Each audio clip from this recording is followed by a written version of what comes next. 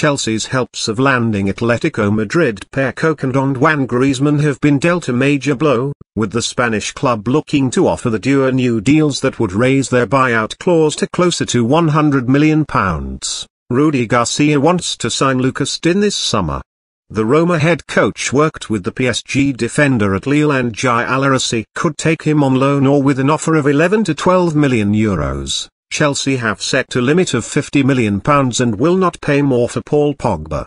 Roman Abramovich does not want to pay over the top for any stars but is willing to match the fee he paid Liverpool for Fernando Torres. Manchester City and Real Madrid could make a move for Rafael Benitez this summer.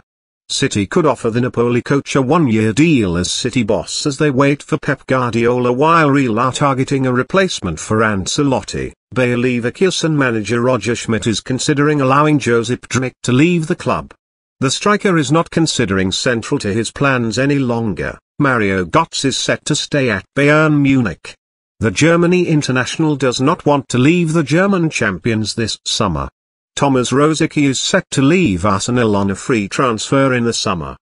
The 34-year-old does not want to spend another season on the bench, although Arsene Wenger wants him to stay. Manchester City are eyeing a move for Monaco duo Geoffrey Kondogbia and Layvin Kurzawa.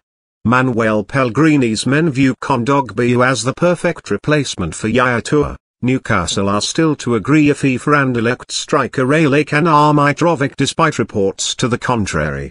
The Magpies remain keen on the forward but will need to wait until their Premier League safety is secured.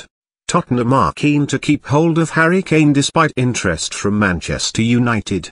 Spurs are not interested in selling their top scorer and will resist any bids for the England international. Real Madrid boss Carlo Ancelotti has signed a non-binding pre-contract agreement that will allow him to join Manchester City if he does not feel supported in his role as coach at the Bernabeu at the end of the season.